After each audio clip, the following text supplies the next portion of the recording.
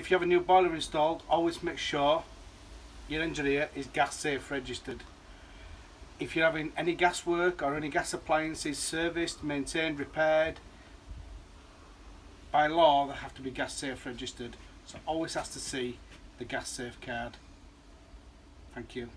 Alright, I'm Michael Mackey, and today I'll be fixing the flow turbine spigot adapter on the back of the Worcester flow turbine there. It's a common fault. Either this part leaks here on the right and you'll see it dripping.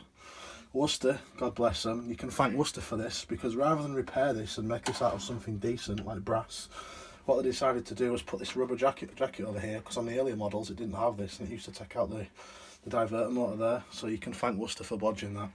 Also on this side here, we've got the flow manifold there as well. That's also common for pinholing and leaking and spraying all over the circuit board and causing hundreds of pounds worth of damage. So you can thank Worcester for that as well.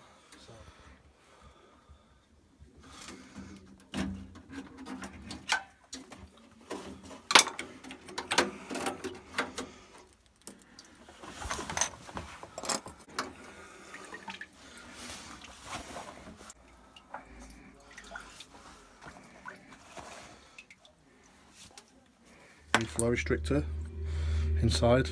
Well, it's the existing flow restrictor in the new flow turbine adapter. Goes back in like this. Pushes all the way back. Goes back in over it. This can be a little bugger sometimes, but tight with all the new seals. Like that. Done.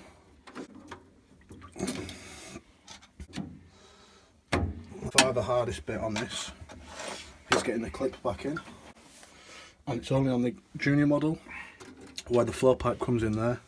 The trick is, and I'm going to mess this up because I'm on video, is to get it in from an angle here.